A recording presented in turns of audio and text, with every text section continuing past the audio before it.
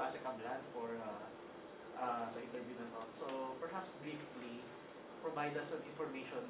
So what is the EFOI policy of the national government, and why is this important to the Duterte administration given the mandate na binigay sa kanila ng mga taong bayan ng the last elections? The FOI policy is to disclose pertinent government information requested by the citizens to the citizens when they request for it. And the original policy is to do it via paper-based, meaning to say a citizen can go to DepEd, fill up a form, and then ask for a particular piece of information, and DepEd is required to respond to that request within 15 working days.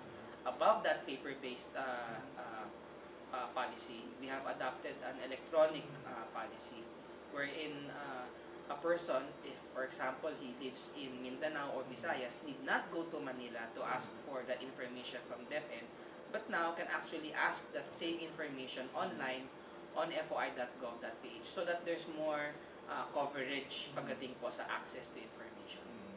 Why do you think is the EFOI policy very important in terms of citizen participation, transparency, and accountability? It's important because it increases the coverage.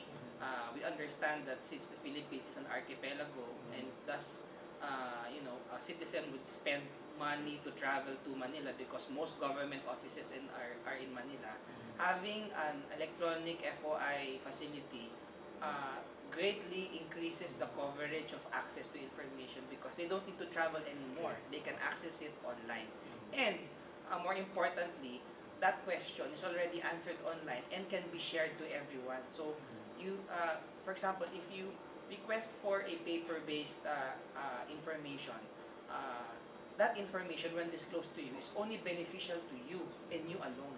But online, if I request it to you and I request it from the government agency and the agency responds, that whole conversation, that information disclosed, is beneficial to everyone who might be asking for the same thing. So what's the general feedback of the citizens and also within government with regard to the implementation of this EFOI policy? It's positive. I mean, we started only with 15 agencies in November 2016, and now it's already August. We're up from 15 to 130 agencies, and we are continuously increasing onboarding, and we are on schedule to get all 220 national government agencies on board EFOI by our first year anniversary. So it's actually good. And citizens part, we checked, we have success stories on EFOI. People are getting good results out of FOI. Of course, there are some requests that are denied because they fall under exceptions, but the general observation is people are happy about the electronic facility. In regard to the challenges, what problems do you encounter so far in terms of the implementation? Of course, you have to have FOI champions within the agency, and also you have bureaucratic challenges. It's very easy for us to convince the smaller offices to go on board because it's very simple. Meaning to say, for example, a small attached agency with an executive director, it's very easy for them to identify who the FOI receiving officer is, who the FOI decision maker is, and how to respond to an EFOI request. But for agencies as large as DepEd, bureaucratically, there are so many layers, there are so many levels. Sometimes the challenge is how do they get it approved? Will it go through several offices first before it's disclosed? Or can the principal, for example, disclose information at his or her level already? So those are the challenges. How do you think these challenges can be addressed? If you're moving forward, what do you think are the institutional requirements to make this FOI really something that's mainstream and very institutionalized and sustainable in the future? Well, first and foremost, we need the law passed. No?